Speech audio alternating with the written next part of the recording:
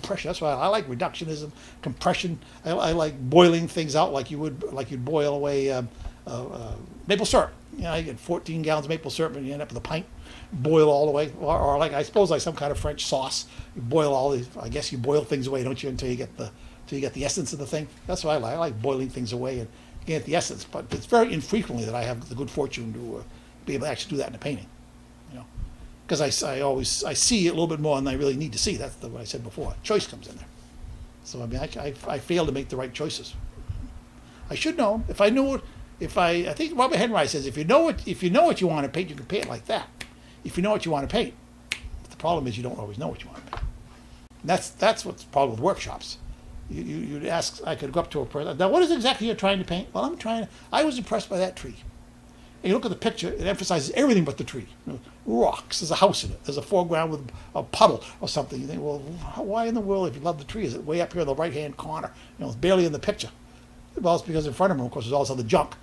And they're sort of omnivorous. They just eat the whole thing, throw it all in there, you know, toss it in, throw it in. It's because you can't blame them, because why are you a painter? I mean, you're a painter because you're a visual person. So naturally, if you look out there, of course you see that tree, and you love that rock too. Ooh, look at that rock. I think I want to paint that also. Isn't that great? And look at that building back there. Well, put that in there too. Why not? I mean, I love this stuff. I just love to paint. You have to get a grip on yourself.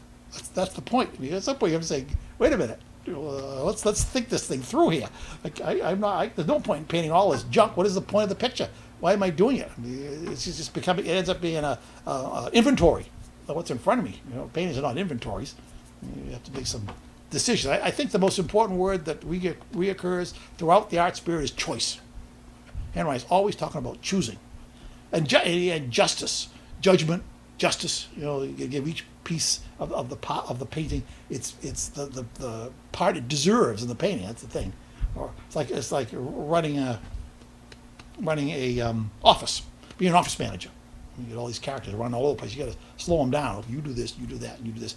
And if you can't designate, if you can't figure out who deserves to do what, well, of course, then chaos descends upon you. You see, so you can see our paintings like that. It's chaotic. What kind of mind produced these paintings? A very chaotic, disorganized mind. But that's the nature. When we start painting, our minds are all chaotic and disorganized. That's why we can't. That's why we can't pick subjects. We go in front of nature, and it's the hardest thing in the world for a student to even just make a composition. Right? I mean, you know, we've been doing it for so long that you sort of go out there, and I could probably find some kind of composition almost any place. Maybe not a great composition, but I could find something out there. Just because you've done it so often. But if you haven't done it much, gee, what am I going to emphasize? I'm surrounded by stuff. Oh, we know enough not to paint something.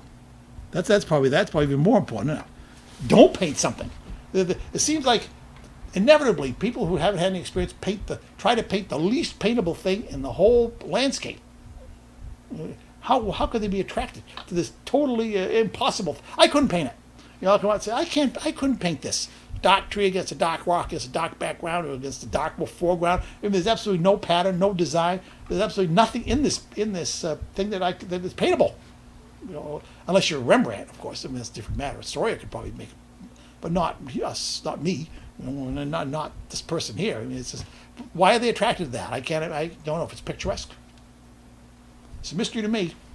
It takes very hard to teach people to think in terms of patterns, isn't it? Patterns, light and dark.